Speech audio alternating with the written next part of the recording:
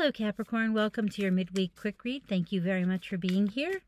Just a couple cards, tarot cards, and then an oracle card. See what you need to know right now. Whew. Okay, wow. Interesting. First card that fell out first, I'm lisping here, is the Death card. You could be dealing with a Scorpio, or you could be going through a transition.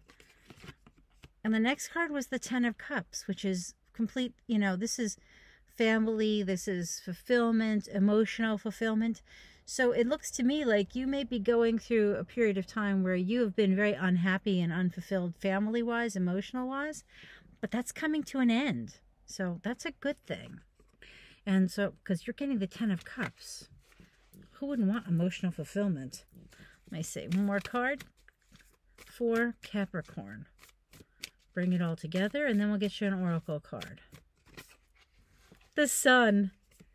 That is so appropriate. Now you could be dealing with a Leo. Look at that.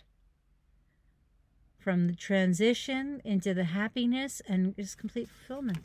That's what the Sun is about. The Sun is just about being happy, abundance, just everything good. So, can't complain about that, right, Capricorn? Let's get you a spellcasting oracle card for Capricorn for their midweek quick read. Woo. Okay, we have a bunch of cards that came out, but we're only going to take one. So let's do that again. New beginnings. How appropriate. The Death card is about transitioning. It's about endings and beginnings, because whenever there's an ending, there's a beginning, right? So there it is. A new beginning. Awesome. Well, congratulations, Capricorn.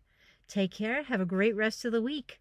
And if you celebrate St. Patrick's Day, happy St. Patrick's Day. Bye.